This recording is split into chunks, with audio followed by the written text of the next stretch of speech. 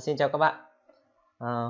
Hôm nay mình sẽ hướng dẫn các bạn xử lý cái tình trạng nghẽn mạng mấy ngày hôm nay do đứt cáp quang mạng Viettel nha các bạn.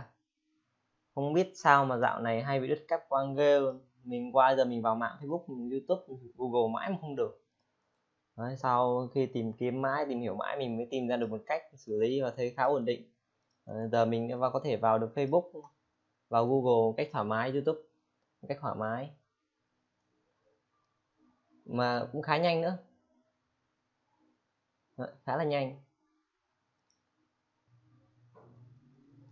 Mình thấy mình vào các trang web ấy thường không bị chặn nữa, không còn thấy bị chặn này nọ nữa, không loát được đó.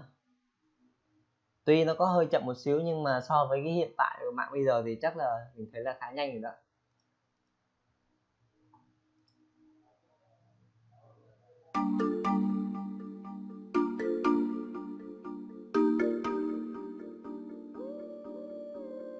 Đó, đó.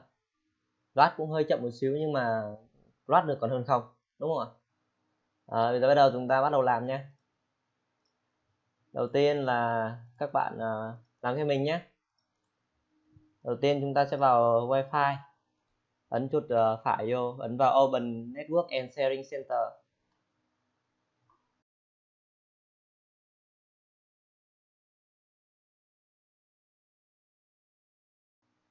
Bạn vào mạng mà bạn đang kết nối nhé, ấn vào Properties. Rồi ở đây thì bạn kéo xuống vào Internet Intro IPv4 này, vào đây này đó.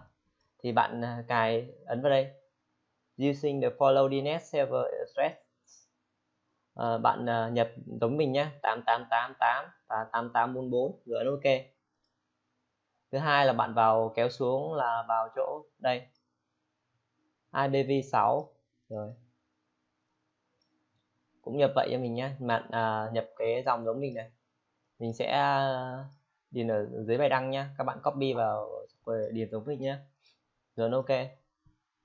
Rồi được rồi, như rất là đơn giản phải không ạ?